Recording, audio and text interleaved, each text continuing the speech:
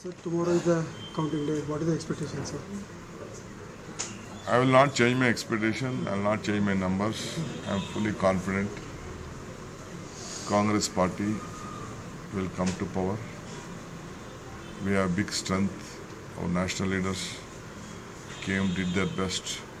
Kargeji, Raoji, Priyanka, and many leaders came. They helped us. And we also, myself, Siddaramaiah, and various leaders, we also have travelled length and breadth of Karnataka. I have travelled much in old Mysore area. Siddaramaiah travelled in North Karnataka. We will have a good number. No talks, nothing. We will form the government on our own. The JDS and BJP's already talk is over, sir. Now let them talk. I don't want to comment on their talk. What about in case young assemblies come, what will be? Nothing will happen. I am confident the people are wise enough for Karnataka. In Congress is the less, number is less. You go for talk with any JDS people, sir. Huh?